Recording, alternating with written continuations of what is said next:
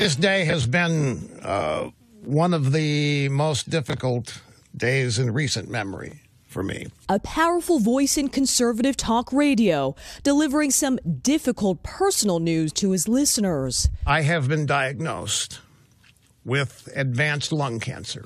Rush Limbaugh revealing that doctors discovered it last month after he experienced shortness of breath. The announcement from the polarizing personality drawing mixed reactions. We are all praying for the man who has literally paved the way for all of us, especially me. President Trump calling him a great guy and fantastic political talent, wishing him a speedy recovery. But others called for more reflection.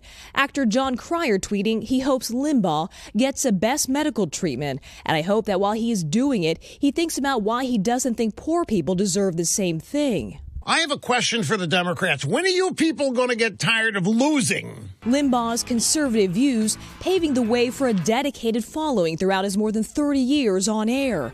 The Republican kingmaker, an ally and friend of President Trump. He's been from day one. He's been so incredible. Good times, bad times. He doesn't waver because he's tough as hell. Limbaugh most recently slamming the impeachment trial unfolding on Capitol Hill. There's not a crime that has been found, mentioned, elucidated. This whole thing is a sham. The 69-year-old admits he started smoking cigarettes when he was 16, quitting years later.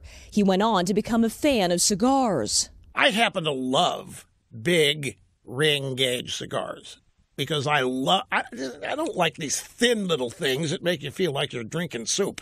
You know, if you're going to smoke a cigar, smoke a cigar. This is not the first personal struggle Limbaugh has shared publicly.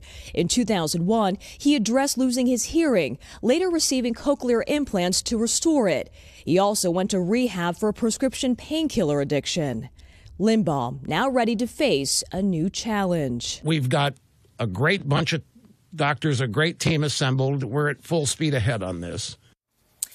And while Limbaugh plans on taking some time off to have further testing, he says he's going to try to return to his radio show as often as he can. All right, Kathy, thank you. We want to turn to NBC medical contributor Dr. Natalie Azar. So based on what he said he did recognize that he had shortness of breath, but thought maybe it's asthma, maybe it's something else. Right. What are the symptoms? What do you take away from what he revealed yesterday? Well, Savannah, the most common symptoms of lung cancer would be coughing up blood. It could be a new prolonged or worsening cough, definitely shortness of breath, chest pain when you take a deep breath in, and also what we call constitutional symptoms. That's just feeling weak or tired, maybe losing weight or having a decreased appetite are some common symptoms. He talked in the piece about smoking cigars, and I think some people think, well, cigars are actually okay. Yes. They're not like cigarettes, but what's the truth there? No. Cigar smoking definitely increases the risk. 80% of lung cancers are secondary to smoking. So definitely a risk factor for him. But, you know, the treatment and the prognosis is really based on a lot of different things, such as the stage and extent of the cancer, the person's overall health, what their underlying lung function is, for example. So people who did smoke and have emphysema may not be able to tolerate, a big resection, and also the kind of cancer. There's two major subdivisions of lung cancer, and the prognosis depends on, which one that is. What are the treatment options? I would imagine, as is the case with most cancers, there are a number of treatment options. Absolutely. So the treatment options, Craig, could be